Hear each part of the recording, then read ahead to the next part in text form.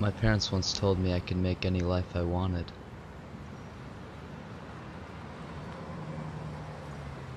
I believed them once. My name is Allen Korman. I am a 35-year-old accountant.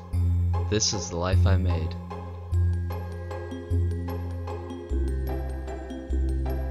Every morning I drive 10 minutes into the city to work. My car is a 2003 Volvo wagon. I suffer through the monotony of NPR so I can have conversational material to kiss my boss's ass with. This is the complex which daily confines me, Jameson and Levitt at 1200 Main Street. I climb these stairs every morning in hopes that before I reach the doorway, an architectural flaw will cause the building to fall in on itself. Each morning, I am disappointed. Meet my coworkers. You caught them doing what they do best, comparing gold-plated fountain pens. See the tall one?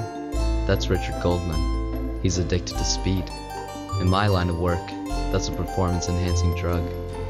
He was recently promoted for churning out the annual Anderson report in 2 hours and 17 minutes. He has the nicest gold-plated fountain pen in the entire office. Each day at 12:30 for the past 3 years, my partner Henry retires to the restroom to masturbate. He's very sloppy about hiding the Playboy he has rolled up in the newspaper. The rest of the office is too busy tending to their egos to notice. I would hate my job a lot more if I had any desire to return home to my wife. I don't, of course. Most days I postpone the inevitable to join my friend Tony outside the city for a couple joints and a six-pack. Tony's the janitor at my building. He's the one who cleans up after Henry finishes punching the munchkin. Anyhow, Tony also happens to be the biggest dealer in the greater Boston area. Mostly just weed, no hard shit. He hides it well too, and only drives his Jaguar on the weekends.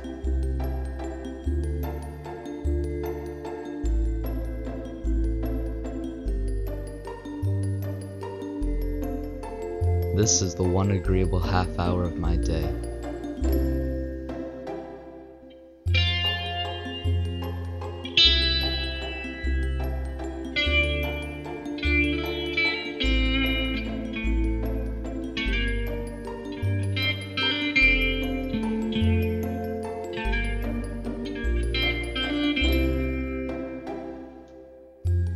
Sadly, I return home to Sheila, the cold and stiff woman I call my wife.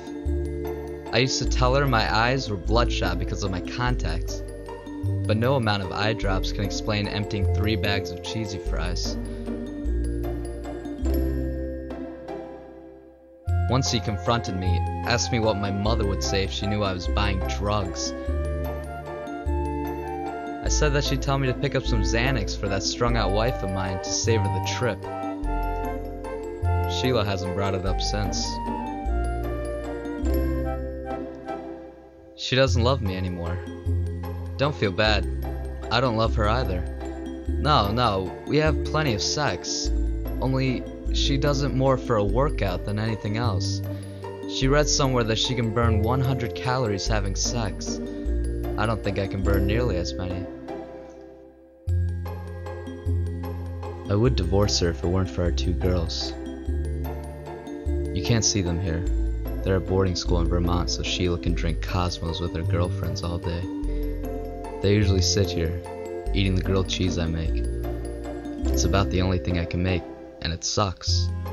But they love it, and I love them for it.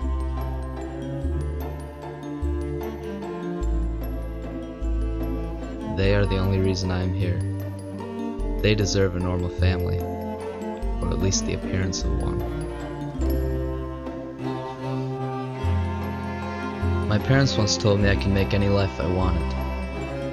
I believed them once, but now, well, now I'm only biding my time.